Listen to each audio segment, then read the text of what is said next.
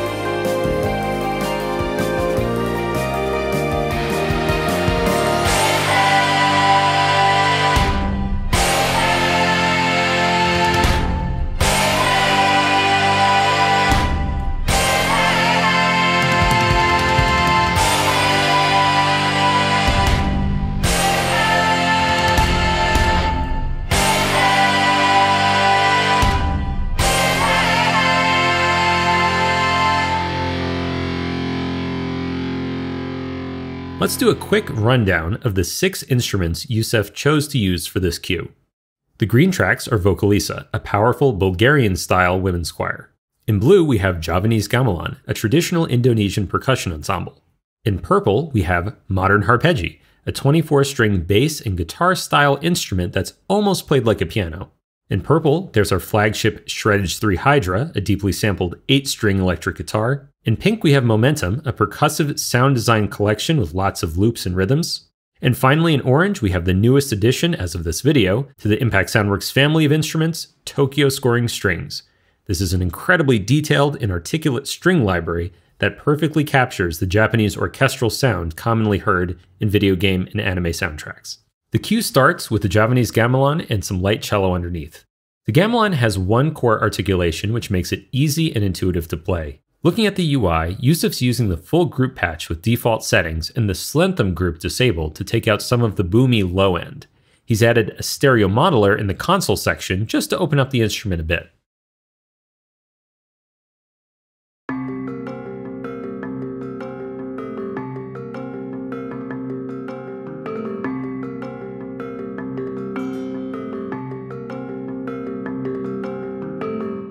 The Vocalisa ensemble soon comes in, with the mezzo-soprano section performing some staccato das. There are a handful of patches that come with Vocalisa: full group, sopranos, mezzos, altos, and a soloist. Each section has variations such as effects and staccatos. Switching between articulations and different syllables is easily accomplished using key switches. In the second half of the intro, 3 separate Vocalisa patches are layered, 2 of which do a sustained A. On the top, we have the full group.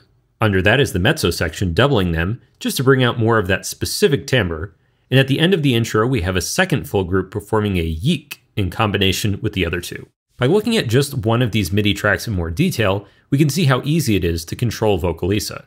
At the bottom of the page, we see Yousef has maxed the mod wheel in the second half of the intro to maximize the dynamics. Staccatos are controlled using velocity, and the various key switches for articulations and syllables span a single octave.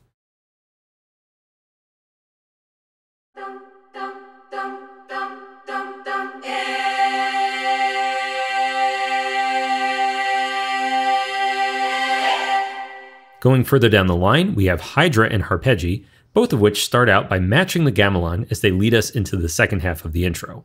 We'll look at the modern Harpejji when we get to the verse, so for now, let's talk about Hydra. While Hydra is an 8-string guitar with a design that lends itself well to heavier styles of music like rock and metal, it is fundamentally a guitar with tons of articulations and functionality that work for any genre.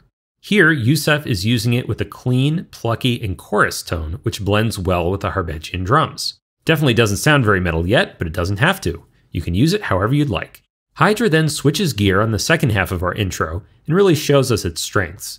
This track here plays huge power chords, both sustained and palm muted, in the very low registers of the guitar, giving us that massive high gain sound with loads of sustain. On top of the rhythm track is a lead track, which starts off with a double stop guitar bend that slowly bends itself out of tune, ending in a pick slide. Let's look at the MIDI data for that track. Typically, note bends are performed with the pitch bend lane or pitch wheel, but since this is a double stop bend, meaning 2 notes are being played simultaneously, you can use CC3. That's the default CC to control the unison bend knob, which can be found here on the UI. This function bends the lowest note of any 2 notes, and it works very well in Shreddage 3. It functions very similarly to regular pitch bends in Shreddage in that you can control how many semitones the max value will bend the note. In addition to the bend, there's also some vibrato added just to provide a bit more wiggle and realism. This lead line ends with a pick slide, which can be found under the effects articulation that defaults to the G-1 key switch.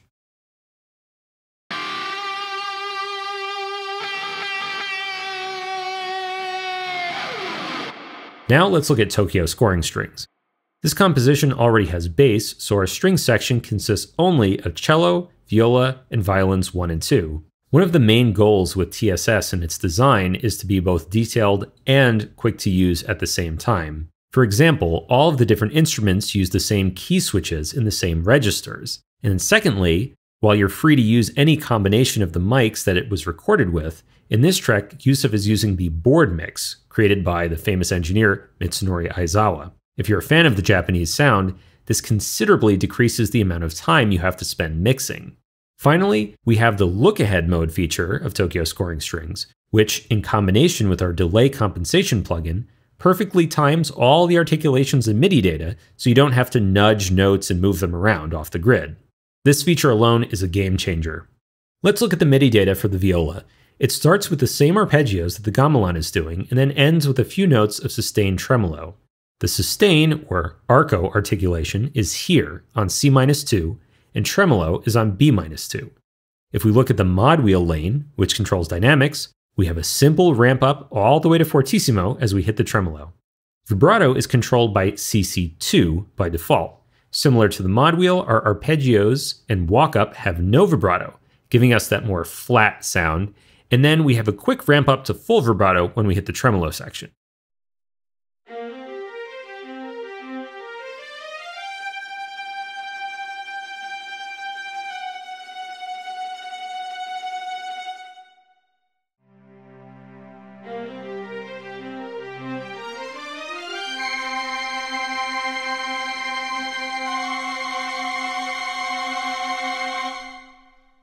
Let's look at the A section next, starting with modern Harpejji.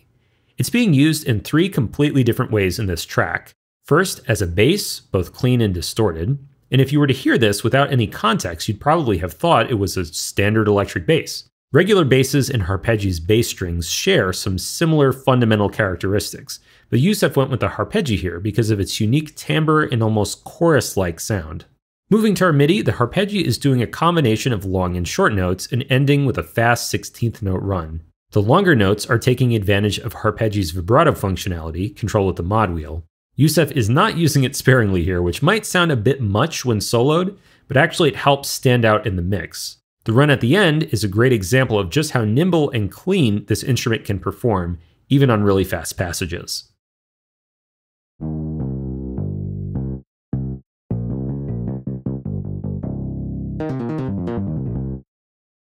There's also 2 individual Javanese Gamelan patches being used. The first is the demung, a tuned metallophone with a rounded attack and a beautiful sustain. And the second is a gambang, a wooden instrument reminiscent of a xylophone, which is paired with delay. Let's hear how those sound together.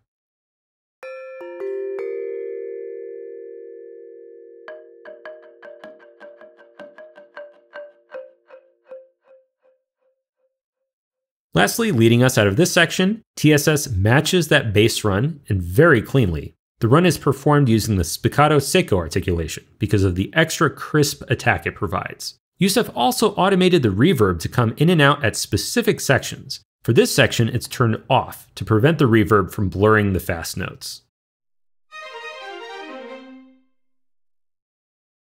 The B section is rhythmically the most complicated section of the song. There's a lot going on, but we'll focus on a few performances of note. First, the clean Hydra patch, which is putting in some work. Starting off with the previous run from the end of the A section, quite a bit is happening to sculpt the sound. Here on C-1 is the sustain articulation.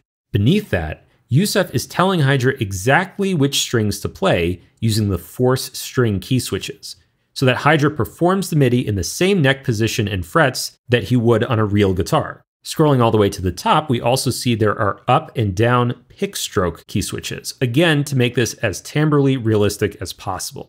None of this is absolutely necessary, as Shreddage is designed to intelligently choose these things for you, but you have the ability to make these choices if you want. Following the run, the guitar plays a combination of arpeggiated and strum power chords, with a variety of sustain and palm mute articulations.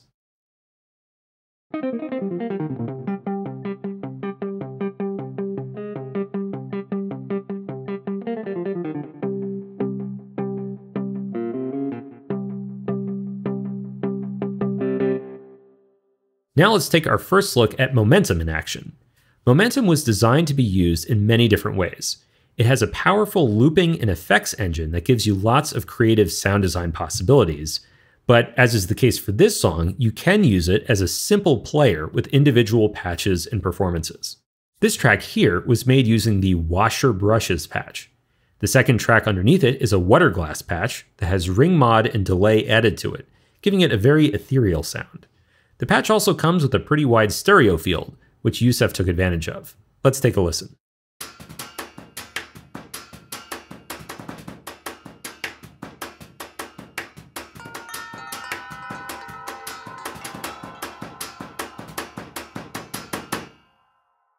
The C section starts with a new Harpejji track playing arpeggios in the upper register. This is actually the instrument's default patch, but it's been mixed to sound beautiful and spacey. First, using Archetype Nolly by Neural DSP. Most notably, it's passing through a stereo ping-pong delay with the mod knob maxed and a very nice reverb. All of this is being made wider, further delayed, and more detuned by Soundtoy's Microshift plugin. Here's what that sounds like.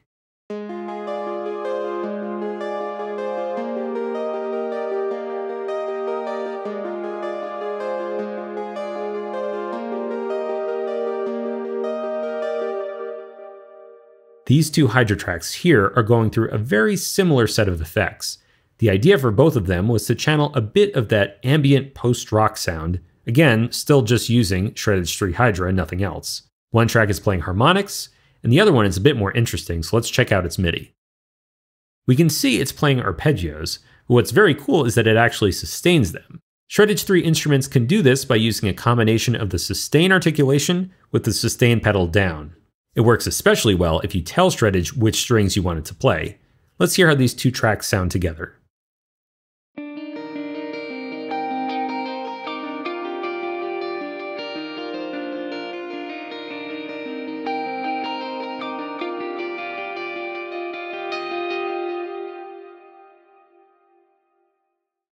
The cue finishes off with a pretty heavy ending that, among other things, combines the energy of some cinematic-style percussion with the complex textures of Vocalisa and the power of Hydra.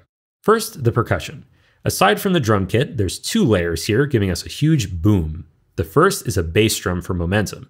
The drum already sounds huge, but to give it some extra oomph, Yousef is using some extra transient attack, tube saturation, and reverb in the mix.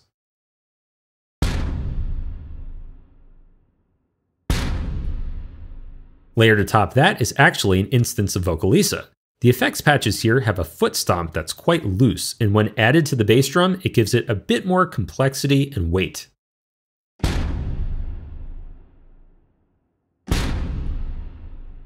Finally, let's talk about what's happening here in the vocals, as it's the most prominent aspect of the ending. We have two patches. The first is the mezzo-soprano, which sings the bulk of the ending. Layered underneath that is the soloist patch. For the most part, they're all singing a variation on the A articulation, which starts off a whole tone below the target note and then bends up to that note. It's a recorded performance, not using the pitch wheel, so it sounds incredible, especially with complicated chord voicings.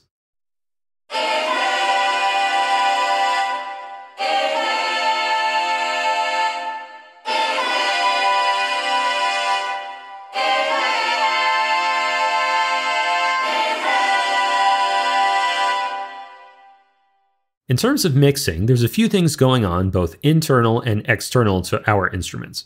Vocalisa's natural EQ curve already sounds great, so all that Yousef has added is a reverb send of Relab Development's LX480 reverb. This is based on the Lexicon 480L, which is one of the most expensive reverbs ever, and here it's being used in plate mode, which sounds great for vocals. The 3 Javanese Gamelan patches have some low cut being added, with the exception of the gambang, which doesn't need it. Inside all of their UIs, there's some extra stereo spread. And on the main patch, Yousef is using East-West's Spaces convolution reverb to bring out just a bit more stereo information and space. The previously mentioned delay on the gambang is Valhalla Supermassive's Make Everything Better preset with the width maxed out. That arpeggiated and spacey Harpejji, in addition to being processed with Nolly and Microshift, also has Kush Audio's Omega A saturation plugin as the first stop in the chain. This is a 70s style API preamp emulation which adds some extra harmonics and clarity. The Harpejji bass is also going through the Omega A. Afterwards, it's going through Wave's venerable Renaissance bass plugin for better audibility in the mix, followed by Get Good Drums Smash and Grab, which, while technically a drum compressor, is kind of like a Make Anything Sound Better plugin. After that, some of the low-end resonance is being cleaned up by Soothe 2. Almost every instance of Hydra is using archetype Nolly, obviously because of its impeccable quality with modern high-gain tones, plus the Smash and Grab compressor to bring them out in the mix more. All the guitar patches are then being cut to leave room for the bass.